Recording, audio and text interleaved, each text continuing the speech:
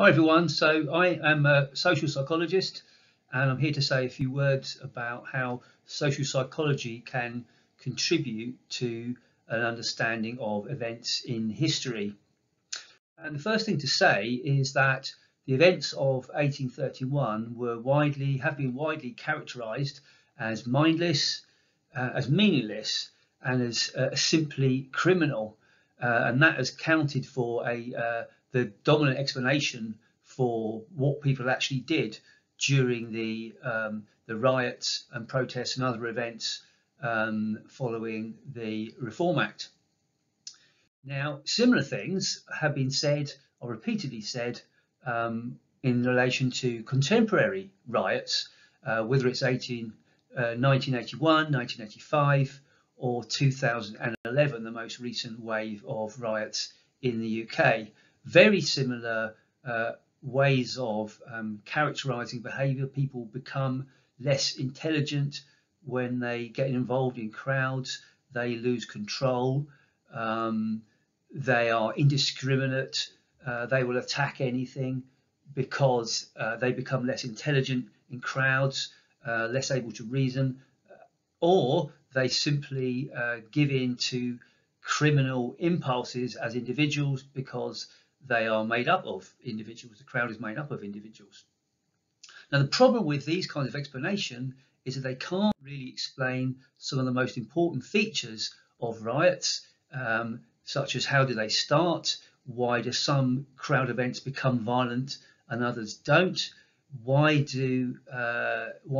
are particular targets selected in riots. If you look at the pattern of behaviour in even the most violent riot, you will see not every object, not every property is attacked, not every person that rioters encounter is attacked.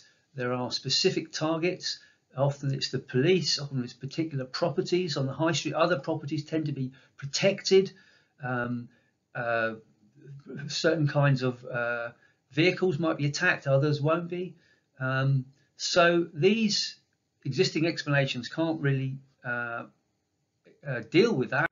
And in our recent work, we've tackled another one of these popular explanations, cliches if you like, that are mobilized to try to say something about behavior in riots, and that is the notion of contagion. The notion that behavior, particularly violent behavior, spreads relatively easily between people in these events and spreads relatively easily from event to event, from city to city. People are simply exposed to the riot, to others' behavior, and they join in with it very easily.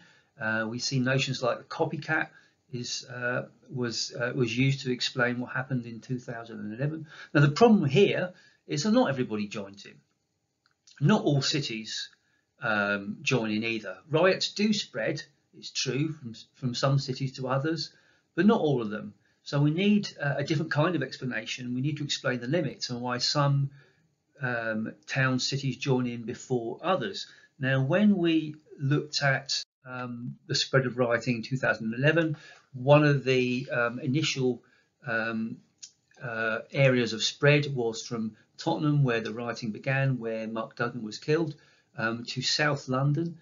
And the first place that rioting spread to in South London was Brixton, and it spread to other areas in South London later. Why did it go to Brixton first? Well, when participants were interviewed about their experience, they referred often spontaneously to what they saw as a kind of common shared history with people in Tottenham. So people in Brixton said, that could be me, that could be us. We share a history of injustice. We share the same relationship with the police. And so they started joining in because they felt they were the same as the people in Tottenham.